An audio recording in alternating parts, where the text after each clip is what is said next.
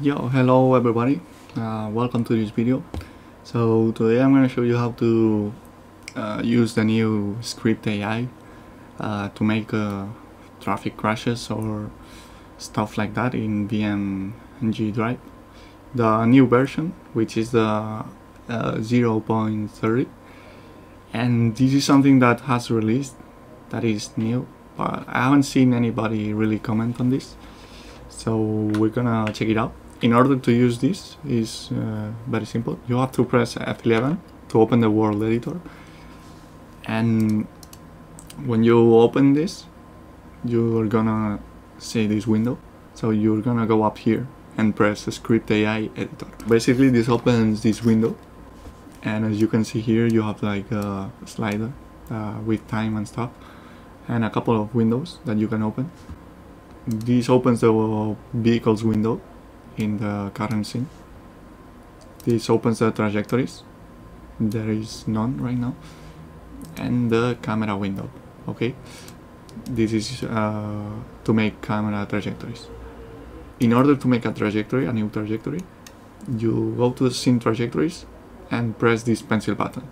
We press it, and as you can see in the cursor there's now a red circle or a sphere that you can move around and add points to the map. Okay, if you open the window and you cannot move, you want to press Shift and C. So it's probably locked like this, so you press Shift and C and it's gonna be free mode. You can move around and place points in the map, so I'm gonna do some random trajectory. Okay, so I'm gonna press here, here, here, here. When you have placed all the points, you are gonna press here, and now you have a trajectory, but it's not assigned to any car. In order to assign the trajectory to a vehicle, as you can see here, status is not assigned to any vehicle, so we're gonna press, first off, if you have a lot of vehicles you have to press the current vehicle. Okay, so you're gonna press here and attach it. There you go. And now I'm gonna add another car. Press F11 to exit the menu and add a new car.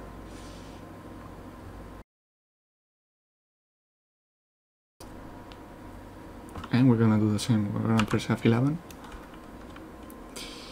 free mode again, like you press Shift C and the camera is free. We're gonna go to the pencil, create a new one, create a new trajectory.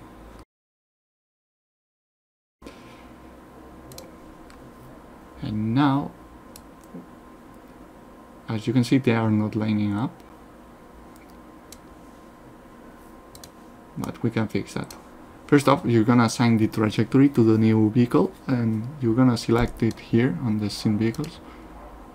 Select the new car and attach it like this. Now let's try to line them up. Okay, you can move some points, or I think you can also change the time if I'm not mistaken. For example, yeah, you can make it slower or quicker. Okay, more or less I'm gonna move a little bit backwards, like here. Okay, I think they should crash now. When you have the trajectories created, as you can see up here, there is a button that says execute a scenario, and if you press it, both cars, you can disable this, you can see both cars moving. That crash was super slow. Let's try to make it a little bit faster. So for example, this car's going 70 maybe, and the second one is gonna go like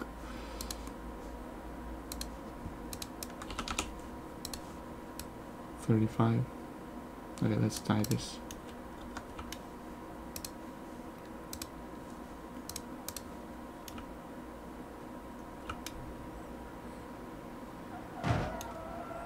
Okay, as you can see, that was a little bit better. It's not the best thing in the world, but it kind of gives the idea. Yeah, so in order to record your videos, first of all, you're going to pause the game. I'm gonna press start on my keyboard, on my controller, and now the game is paused. And we're gonna press execute the scenario. As you can see, nothing is happening apart from this that you can hide. So nothing has happened. So now you're gonna press F11 to close the world editor, and as you can see, the game is paused. And what you can do is go to the photo mode. We're gonna press Alt and U to hide the UI, and we're gonna unpause the game.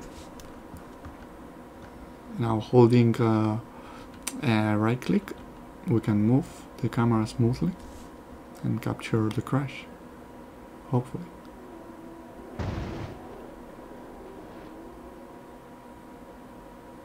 This was the tutorial for the new trajectory stuff. I hope the tutorial was helpful and sorry if I made any mistakes. So yeah, I hope you like it and it's useful for you. Bye bye.